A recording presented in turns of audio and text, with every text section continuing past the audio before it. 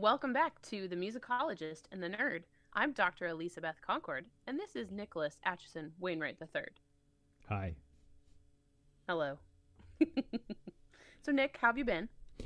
Doing pretty well. Self-isolation does me good. Yes, but you're still working full-time, right? Sadly, yes. Sadly, yes. Yeah, me too. I have one corner of my house. Nate and I live in kind of a mother-in-law, and I have one corner where I work, I record my podcast, and I sew masks, and that is my life. Such it is. And for those that haven't got the clue, we're still in quarantine. This is COVID-19, keeping us locked up in our bedrooms, houses, little corners of our rooms at this time. But we're making the most of it, and we're still here recording. We are, and we're still listening to music and watching musicals, and we're really glad that you came back to check out what we're listening to. Yeah, if we haven't scared you off at this point, I think nothing will. All 48 of our, no, I guess what was it? We've had 48 listens so far, and you can cut that part out if you want to. Go team, go!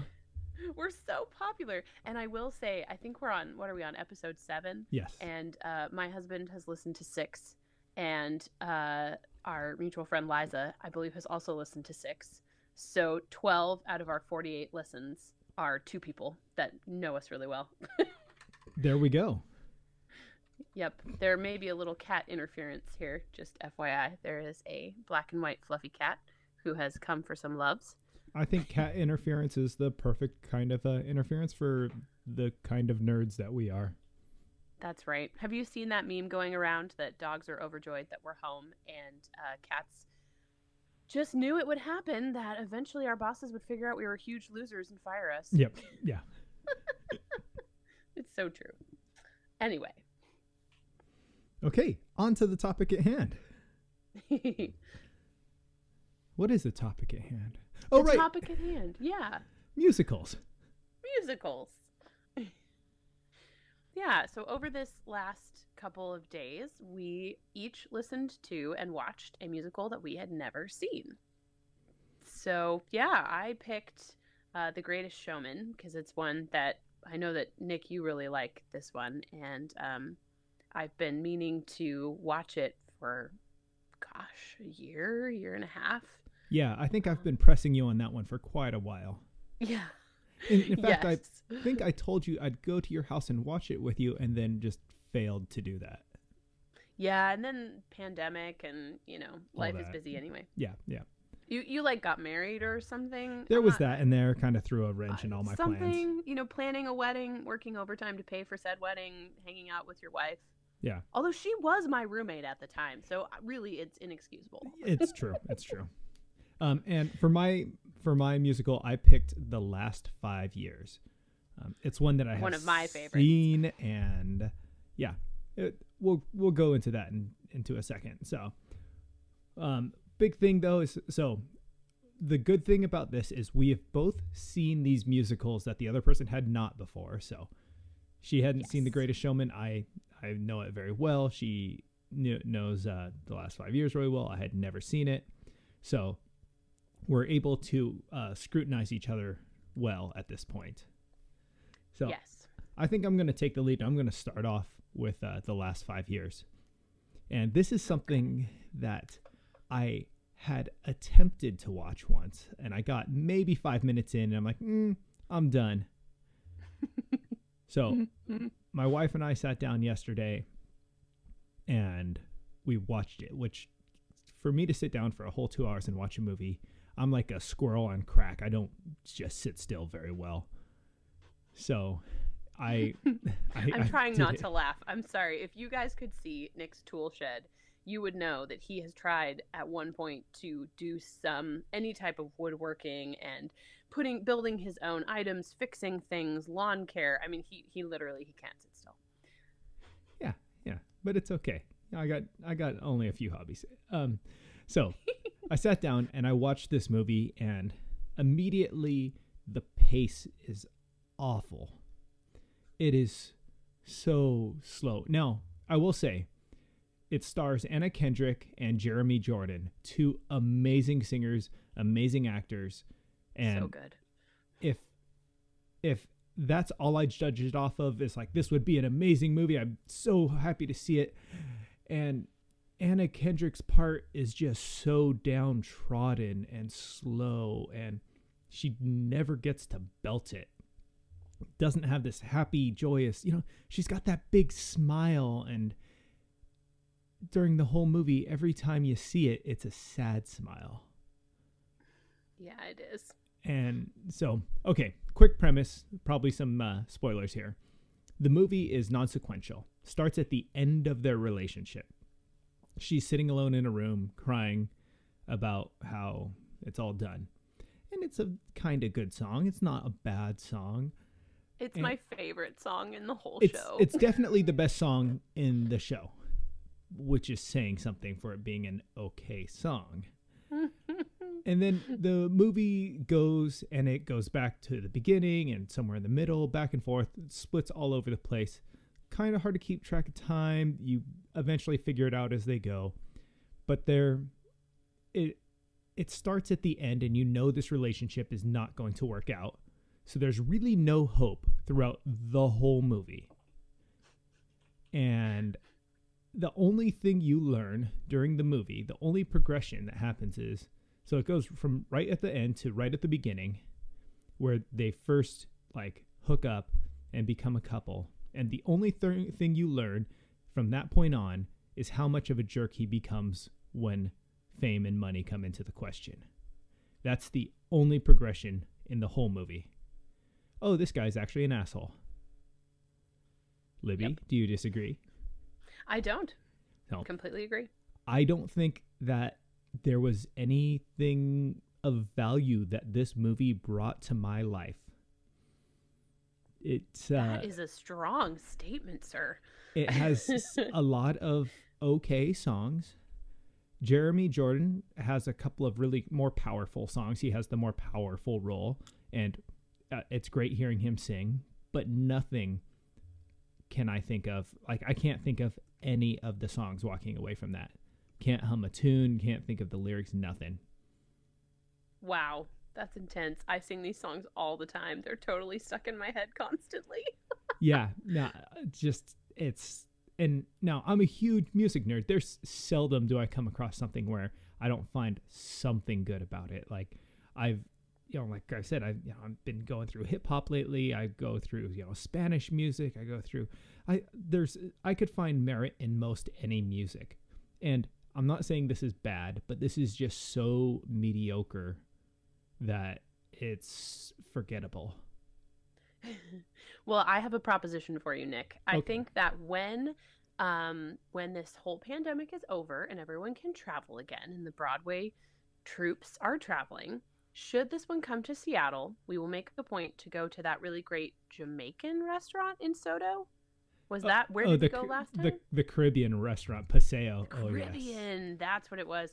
Oh, so good. We'll make a point to go there, and we will go see this on stage. I don't think I'd want to waste my money on it. Well, the reason that I think we should do that, I know, and maybe it'll be our treat. We can do another couple's date down there, is because I've read a couple of reviews of the movie. And I thought this one from Rolling Stone was really good. And I'll read you part of it. So the person who watched it said that this combination, the musical about a failed 5-year marriage, worked like a charm when I saw it off Broadway in 2002, with the stellar Sherry Renee Scott and Norbert Leo Butz singing their broken hearts out. The score was fantastic. I'm paraphrasing here. The CD is a deserved cult item, but what works on stage becomes a dodgier situation when you put those two star-crossed lovers on camera in a near-deserted New York. How do you reach lyrical heights when film grounds you to reality? Yeah, and that was what I saw in a lot of the reviews, is that on stage this is really compelling. It's a really raw, emotional show that actually seems to have a point. But as soon as you put it into movie form, it just kind of not makes it clinical, but it takes away a lot of the feeling, even though, as you said, these are amazing performers. Okay, I'll give you that. Maybe I'll even look up some of the music from the stage show. But yeah, it's going to be a hard sell to get me to spend hard-earned money on this show after watching that movie. When I know there's so many great stage shows out there that come through Seattle. That's true. We have a ton, and we had tentative plans to go to a couple. There were a couple we wanted to drag our spouses to, right during this time, but the nature had other plans. Well, this review is really cool. I thought that the way that it ended kind of summed up the movie really well. It's easy to overlook the failings in the last 5 years. Let it in, and it knocks you back on your heels, just like love. And that's kind of how I feel about this movie, is that it's you do spend most of the movie going, guys, you could just get divorced. Like, you probably should have just broken up instead of gotten married. Yeah. It's like, okay, he's a jerk. Got it. There's jerks out there. I don't think we need to focus this movie on it. You're done. And it could have been the last 12 months. Okay. Or the last 5 months. Why don't we just shorten it even more? Yeah. You want to get married? Well, I don't know. Probably not a good idea. Think? Yeah, probably not a fantastic idea. Well, what did you think of some of the songs? I know that you said that you didn't walk out with any totally stuck in your head. But one of the songs in this we talked about last week in a mashup with a piece from Cinderella. Yes. I think they called it The Last 10 Minutes Ago. Yes, and when that song came on 10 minutes ago, I recognized it because of that, and it was completely flat to me. The song didn't hold anything on its own. That mashup that we had talked about last week, I love it, and it's compelling, and it really holds its own there.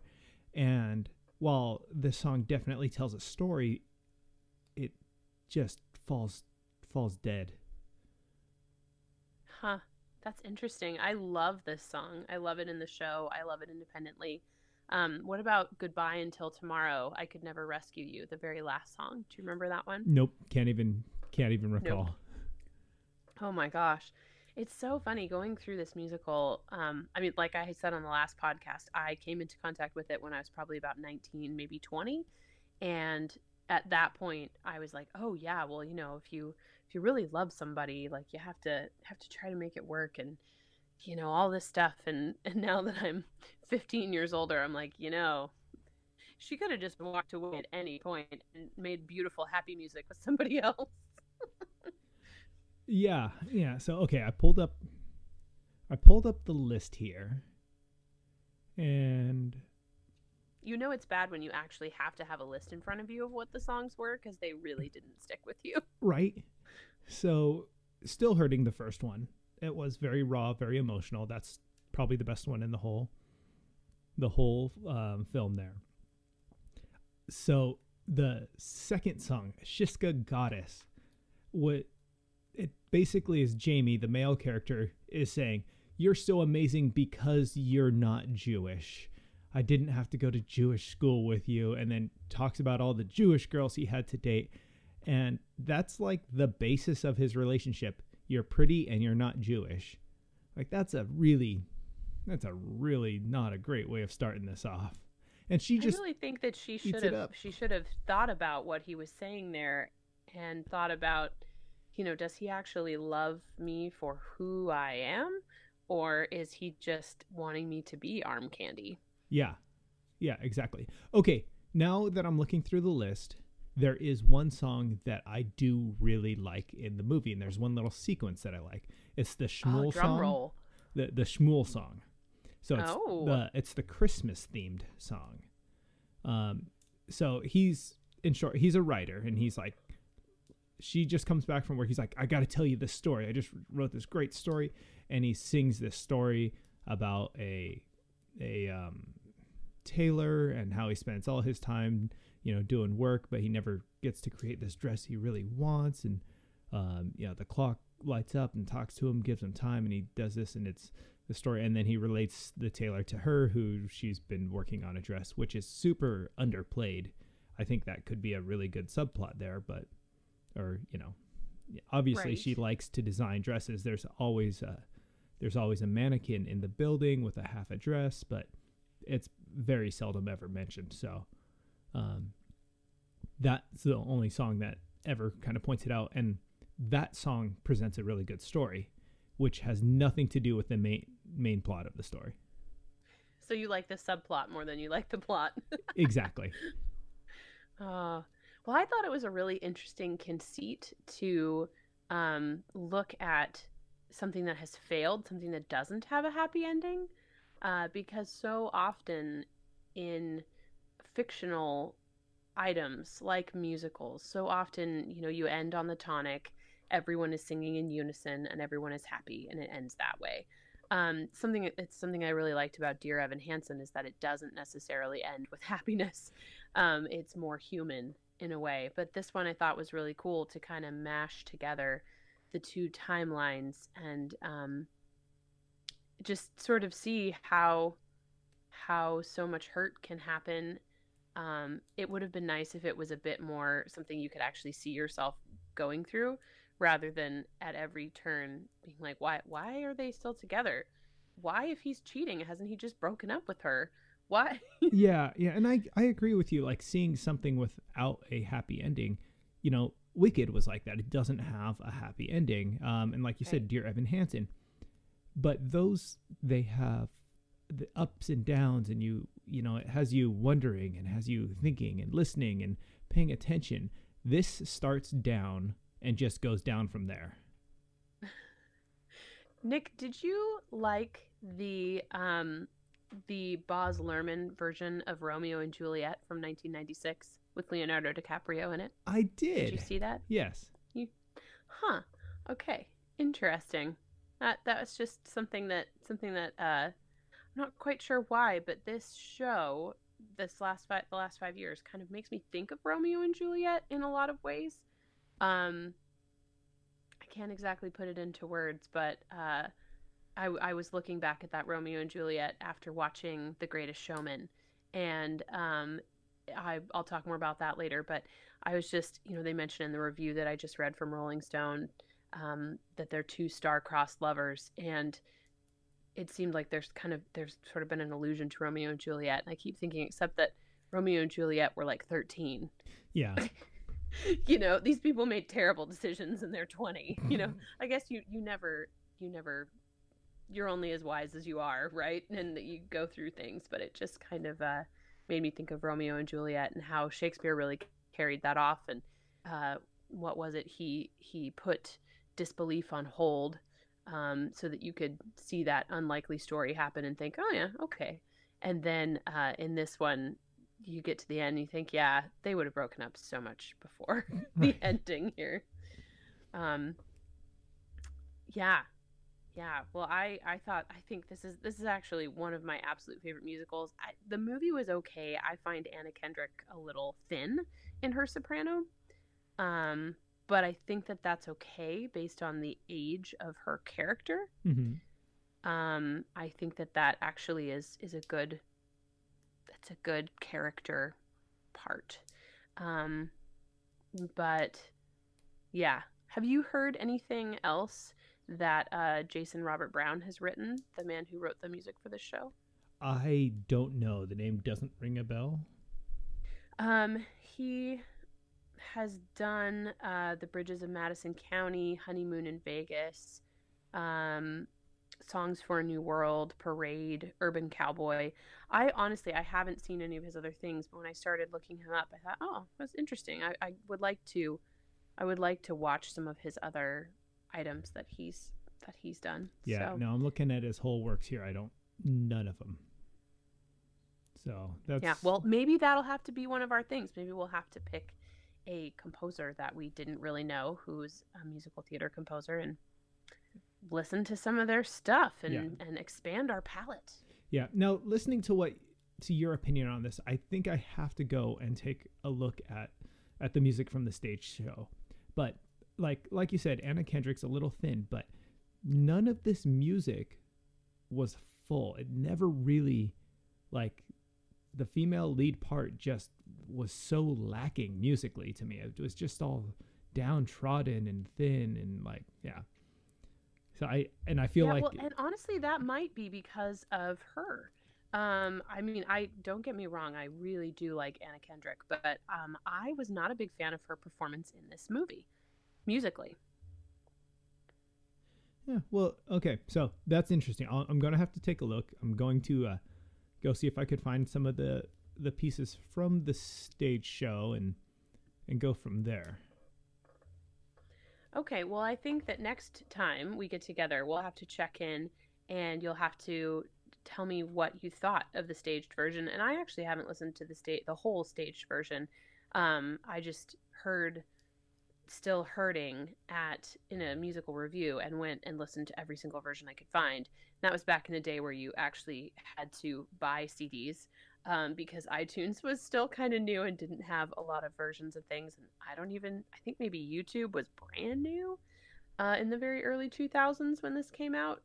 So yeah, need to go and listen to some more different versions. Okay. And I'm going to apologize now because I feel like I've just been kind of like this, like down here. Nope, bad, hate it. Everything's bad, awful. That's okay. Get ready for me to do the same to one of your favorite musicals. Okay. Or your favorite musical movie. I don't know. I don't want to overstate your love for The Greatest Showman, but okay. So are we done? You have anything else you'd like to add on the last 5 years?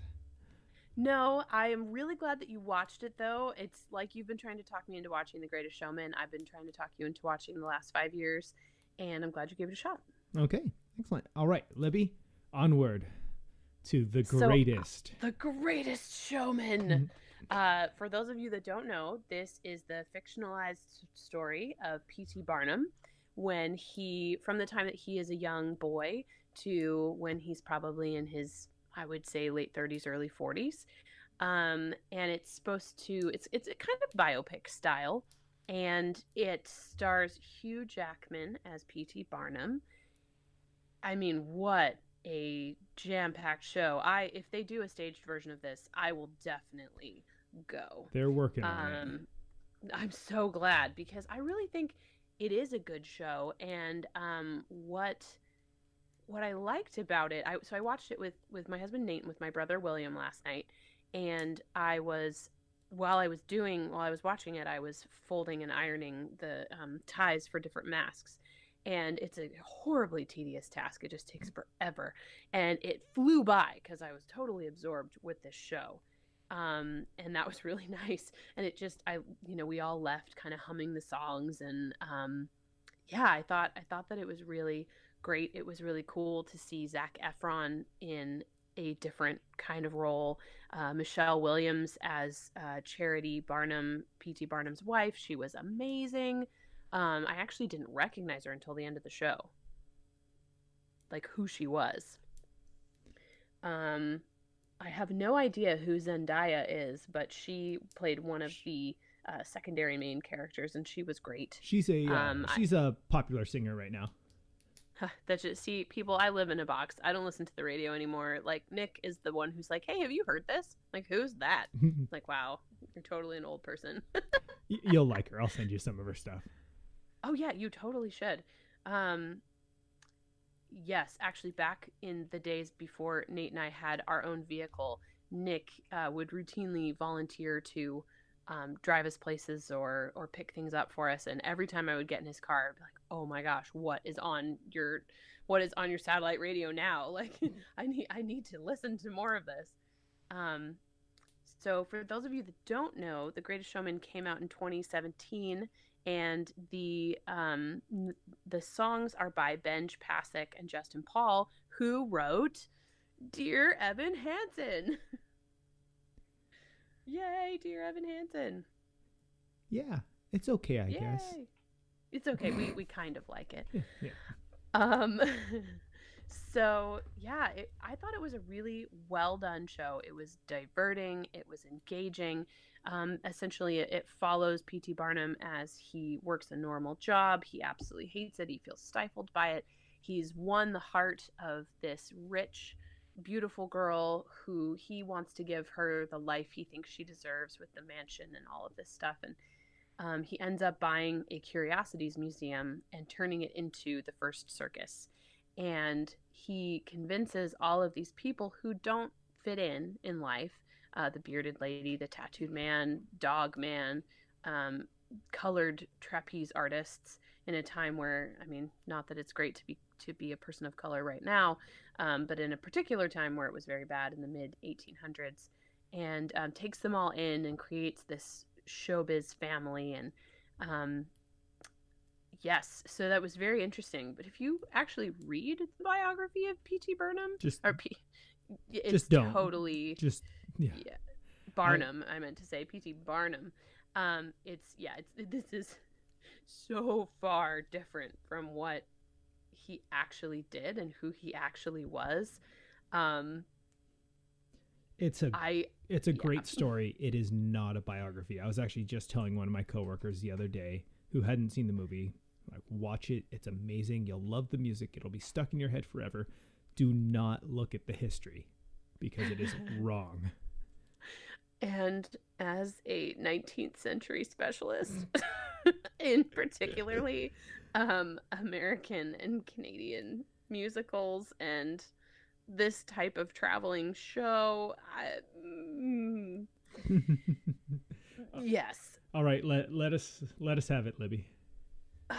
Just there were so many things. First of all, it got his life completely out of order. Jenny Lind, too. The fact that the idea that there could be any type of romance between them was just awful. They were not at all the same age, as far as I remember. I'm double checking my facts here, but I'm pretty sure that Jenny Lind was this really interesting woman. Do you know very much about her, Nick? I don't. I know she was, they called her Songbird, something like that. The Swedish Nightingale. That's the one. Yeah, I guess they were only 10 years apart, actually. They weren't as far apart as I thought. But Barnum was this big, flashy guy, and he really revolutionized the way that performances happened. He was the person who came up with the matinee so that women and children could come. I mean, there had been other forms of like afternoon concerts, but he's the one who really kind of got it going in America. And he was not afraid to just flat out lie and tell you that this was George Washington's nurse. She was this 161-year-old African American woman, that he was going to put on display and all of this stuff. And he was a sensationalist. Whereas Jenny Lind, she didn't wear makeup. She was very chaste. She was very reserved. She decided to retire from being this very famous opera singer at 29 because she just felt like she needed to devote her life to something that meant more. And almost all the money she made, she gave to charity. And she and Barnum, from what I've read, were kind of like oil and water. And she was horrified that he was promoting her so much. She was very kind of Puritan, and the idea that he was sort of prostituting her image just horrified her. So yeah, anyway, I found that was really interesting. And I've been waiting for you to call me a hypocrite because of how much I like Hamilton. But when Hamilton's the same way though. Hamilton is like, it's a little more true to history, but it's not spot on. It's pretty far still. Do you want to know what I like about Hamilton that was not present in The Greatest Showman? All right, hit me with it. A couple of things. First of all, I think that Lin-Manuel Miranda did a great job of incorporating period instruments like the harpsichord into Hamilton to still sort of ground you in that musical world. Mm-hmm. And I think that he used enough of Hamilton's actual language or things that were really said that it rings true in a way. he, as we've discussed in another podcast, he definitely took some leaps and made some changes to make the story flow better, make it a little more sensationalized. But yeah, I felt like The Greatest Showman. It actually kind of reminded me of some of the musicals that used to happen where they'd go, Rodgers and Hammerstein, or probably even before their time, Cole Porter. He's an awesome composer. We should put together 10 of his best songs and make a musical. And even though this one has a real concrete storyline, it was very predictable, and it just sort of seemed like they thought, okay, who can we get together that are great performers, and we'll put together some good music, and sure, that's a show. Great. Well, and it just felt kind of cheap. That's what it was, a sensational show. It was all about the show. It wasn't about this, they had the story. It was a solid story. It wasn't a bad story. It wasn't a new story. It wasn't anything amazing, but it was a solid storyline. All generally worked out. It had its ups and downs, but man, it was a show. The numbers in it, the singing in it, the people, the acts. And if this thing ever makes it to Broadway or to travel like they plan on, it's going to be a hell of a show. Heck yeah. It'll be amazing. It'll be so good. Hey, did you know that there is also a 1980 musical called Barnum? I did not. I've never heard of such a thing. No. Yes, I just discovered it today, and it's really interesting. It's actually touring right now. And so I went online and listened to one of the promos for the company that's doing it.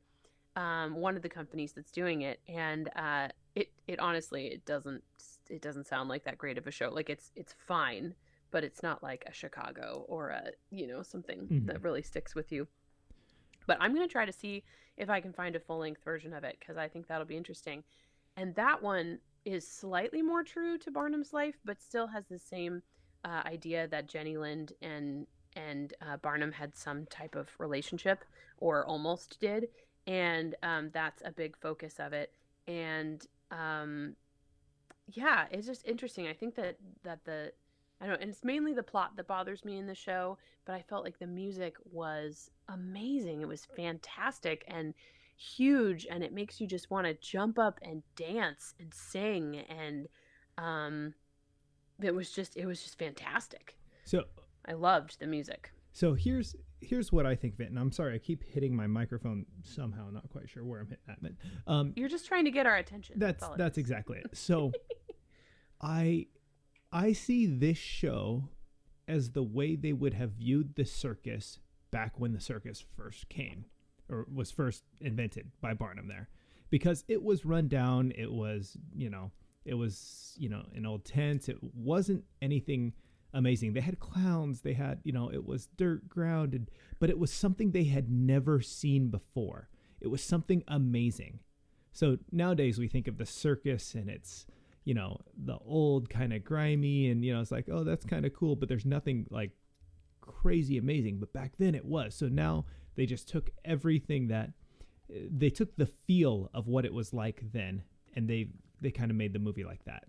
At least that's my opinion. There is something to be said for that. That's actually why, that is why I thought of Romeo and Juliet, because they kind of Baz Luhrmann tried to take this old story and make it contemporary, contemporary music, costumes, settings, guns instead of swords, like really, tried to bring it into the 20th century. And I kind of felt like this was doing the same. Like if P.T. Barnum was performing now, this is it'd be a Cirque du Soleil sort of situation with this newer music like this, rather than trying to have any truth to what the music of the time would have sounded like. Exactly. Yes, exactly. It's bringing to life the feel. It's making it more, exciting now. They tried to make it period, but they failed really, really bad like that. They did. It felt like, the other thing that I kind of didn't like about it is it felt like they were trying to do, from the camera angles, from the way that they choreographed the dance numbers, it felt like they were trying to make a stage musical, but just on screen. And somehow that just didn't work for me. I don't know. But what I will say is go out and buy this soundtrack. Even if you don't watch the movie, buy the soundtrack. Go on YouTube, check out our last podcast episode because there are some good recommendations on there for songs from this musical that have been redone by other people. The music is just amazing. It's absolutely great singers through there. And Hugh Jackman as a singer is always amazing. Something you'd never think of, singing Wolverine, but he holds his own. Wouldn't that have been funny? I'm surprised nobody has tried to green screen that in. Like him not as P.T. Barnum, but actually as Wolverine. Give me an hour on YouTube. I'll find it for you. Yes. Oh man, that reminds me of something else I wanted to say about the music, actually. Something else that kind of bothered me about the music, which I would give the music an A+. I really would. But many of the songs started off with Hugh Jackman, P.T. Barnum, almost singing in a really, really low voice. So in musicology, that one way to refer to that is Sprechstimme. It's really just, speech singing. Of course, Sprechstimme. Yeah, that's that natural. Of course, Yeah. Obviously. Yeah. So there are almost moments of that. And what I found was interesting is I didn't think that they mastered it very well. So it's very hard to hear what he's saying. And I think the effect that they were going for is to start literally at the lowest point, the bottom. You are just barely singing, but really you're speaking tunefully in a low chest register, very softly. And then the song just builds and builds and builds and explodes. And I think in that respect, it's kind of a good technique, but it made it really hard to hear. And they begin the movie that way, they end the movie that way, and it I don't know, it's a technique I didn't like. Yeah, and there's several of the songs that start like that. Start right at the bottom. I can think of at least 3. Yeah, I'm looking at the list right now. The Greatest Show, I think A Million Dreams, From Now On. They all start just like this. The Other Side starts with a small conversation and explodes, and yeah. So there was one time where there are a couple times where I thought it was really effective, like at the end when he's reconciling with his wife, and he is so emotional that he can't sing. He's actually. It kind of makes it's that moment where you realize that every time he's singing, he's putting on a performance, he's putting on a show. And that technique of speaking those words rather than singing them does make them more emotional. It took me out of it for a minute because I couldn't quite. I have really good hearing, and I couldn't quite hear or understand what he said every time. And yeah, that bothered me. But it was really effective in the emotional moments. Yeah, it suckered you in though, didn't it? It did. See, for me, it's just like the last 5 years. When you let it in, it knocks you back, and you just love it. It's kind of a guilty pleasure show, Okay, I'm gonna take your word for that one. You just like it flat out. It doesn't have to be a guilty pleasure. Yeah, but no, I totally understand. And like I said, with this, it is an amazing show. Just never look at the history. I mean, study P.T. Barnum all you want. This just isn't him. I actually kind of want to read his biography now. I've looked into it. He wrote an autobiography. I saw that. I saw that he wrote that. I wonder if it's sensationalized as this show. Yeah, well, apparently some of the critics at the time just totally panned it. They said it was sensationalist. It was inflammatory. But I mean, that makes it sound kind of interesting. Yeah. And then you have to read, a biography to even it out. Right. Because if you're reading the autobiography of a guy that's known to flat out lie, there's going to be some interesting points given. Yeah, I think so too. Oh, man. Well, so Nick, what have you been listening to this week besides your most favorite musical ever the last 5 years? So this week has been more of me messing around with my music making skills. So I've been listening to a fair bit of kind of upbeat, poppy, dancey music. a bit as I cruise around, but I've been listening to Dolly Parton's Jolene on repeat over and over and over again. And that has to do with that song is simple enough and in a range that I can sing it. And I'm a bass, but I could sing it decently-ish well, which wasn't really the point. The point is to record and sing multiple layers and mix them. I'm working on my mixing skills. I'm not an expert by any means, but I want to become better. So by being able to record that, it gave me a chance to see how well I could fix it. And it's been a fun process. And then, well, and what made you choose that particular song? I mean, other than that, it's a fairly basic song. Are you a Dolly Parton fan? Was this just kind of you two brought this up and you were like, yeah, I'm gonna go for it? Actually, it's just my wife and I, Elizabeth and I, will sit down sometimes in the evening, pick up ukuleles, and just kind of pluck away. And I just got her onto playing her own, so I'll play some, she'll play some, and we're just kind of messing around, finding songs that are within our ability. Jolene's a super easy one to play, so it's on my bookmarks. We both can play it, and as I'm playing it, I'm like, this one, as well as, a few like Hawaiian style songs, I could actually play and sing this song. So I figured, hey, why not? And I kind of went from there. Well, I liked your recording. I thought it was great. And eventually I'm going to figure out what it is that also uses exactly the same first four chords. And the way that so Nick sent me the track of him singing with the ukulele and then also the ukulele track. And the first chords in the ukulele track, it reminds me of something else. And I can't think of what it is, but it sounds so familiar. And when I figure it out, I'm going to tell you. I'll tell you, I've never heard Jolene, though. I like it. I'm surprised. I'm going to send you a couple versions that are amazing there.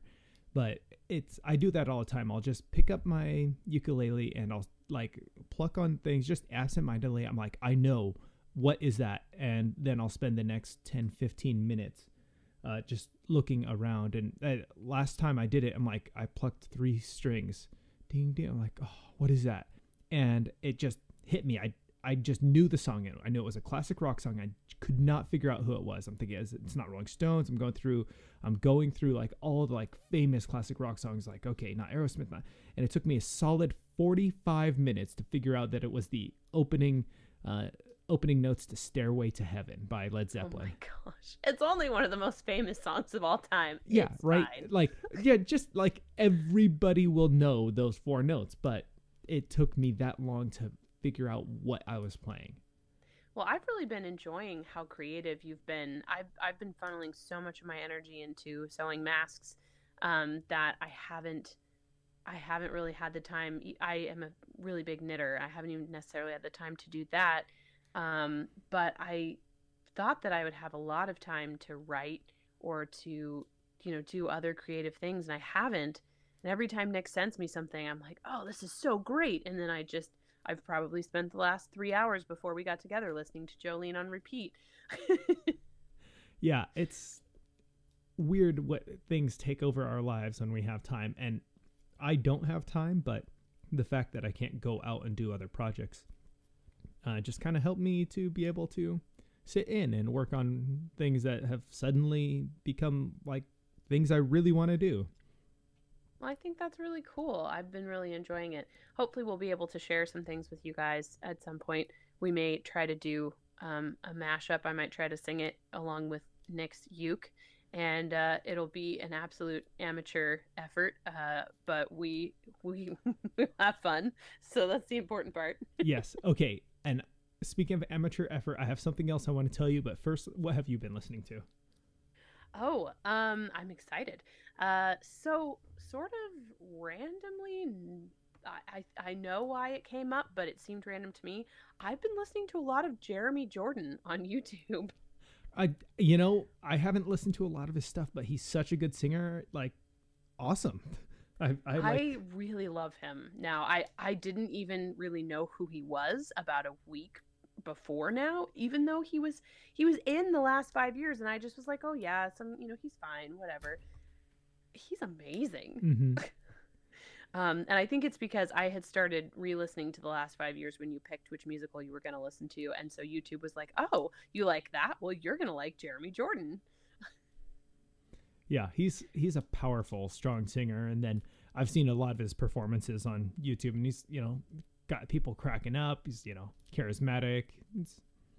It has a good show. He does a great job. He really does have a great show. I highly recommend that everybody go watch his performance of Celine Dion's "It's All Coming Back to Me Now." I was just gonna say that one. Yeah. It's so good. I probably listened to it 6 times. So, we've all kind of been stuck at home, and so sometimes my brother will come in and hang out and sit in here during the day, and I will just turn that on repeat and sing it over and over and over while I am typing things into our invoice processing software. And after a while, he's like, "Okay, I have to go. I can't hear that song anymore." That's pretty good. Also, I do that all the time to my wife. Fairly regular basis. It's great to live with other people and have your oddities either make them happy or drive them insane. Or both. Or both at the same time. Anyway, what were you going to tell me? Okay, no, I'm not. I don't think I told you last week, but I've been studying hip hop a lot. Did I tell you about this?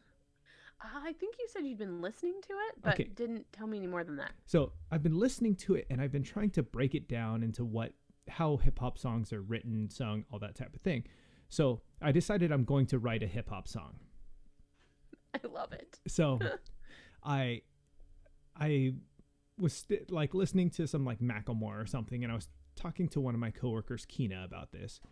And she's like, "Oh, you should just like pick something really random, like a bug or something, just something completely random, and write a hip hop song around that." So I did. I went onto Wikipedia. I hit random article a few times, and I came across an article for San Francisco, Minnesota, which is a town that existed for like 10 years.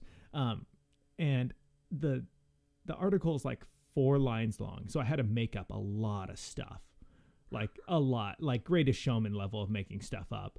Oh wow! Yeah. So I've got it all the lyrics written out. I'm currently working on. I got a chorus written out. I got chords. I have to make sure it sounds right compared to the rest of the song. Still, I need to come up with a beat. I need to finish it, and then at some point, I'm going to have to rap, like a lot. It's 8 pages long on a fairly large font, but yeah. And it's quick, 120 beats per minute. So it's going to be really interesting hearing the whitest guy rap about a city in Minnesota that existed for 10 years. That's so crazy. You're going to be rapping about a ghost town. When did it exist from? What was its time period? Let's see. Hold, please, for Googling. Yeah, luckily it's right in my top search results. Let's see. San Francisco, Minnesota, first settled in 1854. Oh, wow. Yeah, and then it was still existed last time on a census in 1870. Oh, wow. Yeah, very short lifetime. Mm-hmm. Yeah. So it was named after San Francisco, California. So I turned this into like a big feud between the two. So. Oh my gosh, that's awesome. Yeah. How interesting. I wonder if, hang on, I'm now Googling. I don't know if you know the history of the railways, Nick, but I think that, was it 1850 that San Francisco was connected to? Hang on, I'm going to find this. So in the 1800s, the railway, of course, was being built. 2 main competing companies. One was building from the west coast to the east, one from the east to the west. Mm-hmm. And I think... Let's see. When was the Golden Spike laid? That they were connected right around that time. 1869. 1870. 1869 is when the Golden Spike was laid. Oh, okay. Yeah, I was a little bit off because there are certain towns that, like on Alaska, that I think are named because people were heading to Alaska, mm-hmm. and that was one of their stops. But I would have been interested to see if this one had a similar history because people were going to San Francisco through this town. And so they decided to name it San Francisco. You know, the little bit of information that's out there doesn't even say. Yeah, Interesting. I mean, yeah. It says the founder, William Foster, named it after the city in California. Oh, I'm pretty excited to hear this hip hop song of yours. Yeah, it's going to be awful, but it'll be really interesting, and that's been my big project for the week. So, and that's going to that's really cool. On. I hope you write us a new theme song at some point because we have just the standard YouTube. Yeah. Whatever. Yeah, at some point that's going to be the goal. You really don't want this song to be our theme song. This shouldn't be our theme song. I don't know though. I mean, if it's about this cool town, like, I should check to see if any traveling troops that I study went through there, and we could do this entirely awesome music history. We could be the next Lin-Manuel Miranda. We could write a whole hip-hop musical about San Francisco, Minnesota. I'll forward you what I got, but it's... Oh, I'm so excited. Sorry all the rest of you don't get to hear yet. So someday you guys will actually hear me sing, and I'll let you know. I sent it to Libby and of me singing Jolene. And while it does work with my range, I found that I don't sing with the confidence of a good singer. So you could hear the warble in my voice of like, I'm not sure if I really want to project this out. And for like 100%, I'm like, oh yeah, no, I'm not a great singer. Like I could use some training for solid there. So it's someday you'll hear me sing, but today's not that day. I thought it was great, and I think that that Jolene is a slightly tricky song in that the phrases don't start on the chord changes, and so that makes it a little bit difficult. You're definitely right. You have to know where you're going because the accompaniment and your uke was fairly sparse in its accompaniment is not going to lead you there. No, actually, when I was recording it, as most of the time you do, record the instrument and the vocal separate. The chord changes are in the middle of a word. So in the word Jolene, the chord change is on the L. Jolene is where you're going to find the emphasis and the chord change. So I had to be watching my screen for that spike every time the instrument was strummed for when I was emphasizing or how I was hitting it. So it was interesting. It took several takes to actually get it down to even somewhat presentable. But when you get it down, it's better. And Libby has more of a challenge because she doesn't have the software I do stare at the computer. Yeah, no, it's a little bit different. It's hard to start at the right time, for sure. Well, I think that Nick, if you get the chance, for those of you that know me, know that I love Canadian music and I love Stan Rogers, and the song Down the Road is really awesome. And if you or our friend Gilbert get to cut a track for the accompaniment to Down the Road, this could be a really fun mixing thing that we have going on. It's the social distancing band rehearsal. I like it. I think we could do this. We can get a track cut from, miles away, not terribly, but from some distance. I think we could cut a decent little track, and maybe we'll share it here. It would be awesome. I think it'd be great. Okay. Yeah, well, I think that's all we've got for this week, right? Okay, and our outro today is me on a really tiny djembe. Okay, let's go. Have a good day. Bye, everybody.